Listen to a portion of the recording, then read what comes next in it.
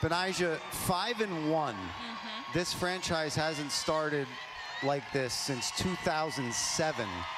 What does this start mean to you and this team? Man, it means a lot, especially, you know, all the questions about, you know, how we would look this year coming out. And I think we're proving a lot of people wrong, and we're proving a lot of people right. So I'm just happy. I'm proud of my team, you know, to have this start, especially, you know, the intensity of all these games and the matter of time that they were. So I'm happy for the win. Betnijah, what does it show you, too, in terms of the maturity of this group to be able to answer to Dallas's big fourth quarter run and to pull this win out?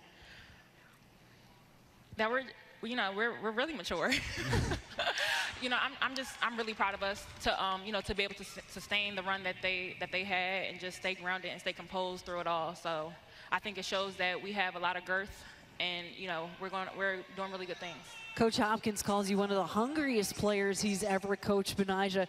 What is your mindset going into every game? Because he says about you, she's just been Betnijah. It's not about you being hot, it's just you being Betnijah. So what's that mindset day in and day out for you? I'm very hungry, you know, and it started from last year, just going through what I went through.